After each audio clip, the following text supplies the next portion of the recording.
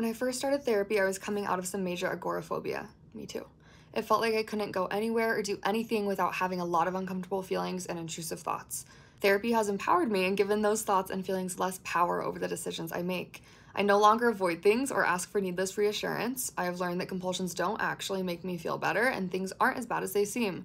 Some of the things I've conquered were large, like doubting relationships and worrying about catching diseases, spending hours Googling, but it was never enough. For OCD, nothing is ever enough. Compulsions are never enough. Perfection isn't even enough. You think you have to do more and more, but I have fallen out of that trap. OCD is not my friend. It tricked me into thinking in ways that almost destroyed me, and therapy has taught me it's okay.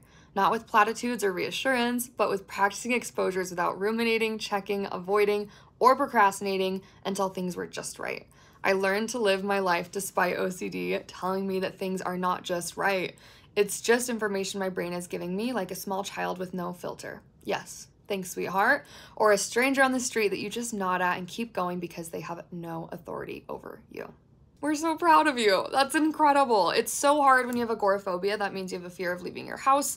OCD can cause that for so many different reasons. To be able to combat that through exposures goes so much deeper than, platitudes or reassurance. And it's really cool that you've been able to feel the reality of that you've been able to live a life despite the OCD because it has no authority over you.